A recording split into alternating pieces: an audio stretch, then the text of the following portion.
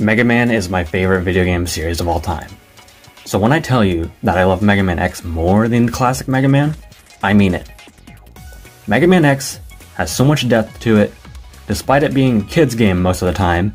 The reason why I love Mega Man X more than the original is because of one out of two characters, Mega Man X himself.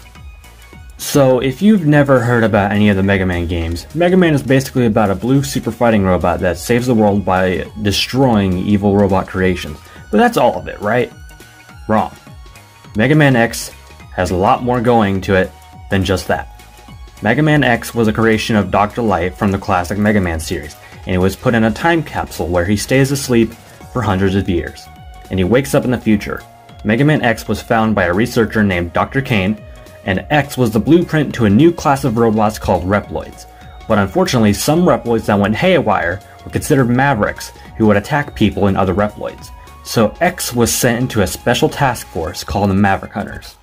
But there is something different about X. He is unlike the other Reploids. He worries in battle, and later becomes a pacifist. He hates war and all the destruction it brings. So in the beginning of Mega Man X, X is stopped by an ex-Maverick Hunter named Vile. I keep saying X's. Gero Gero! And then he is saved by Zero, and Zero motivates X and the player to be better and keep moving forward. After X defeats all the Mavericks, he runs into Vile yet again. But Zero sacrifices himself to destroy Vile's right armor, leaving X to defeat Vile once and for all.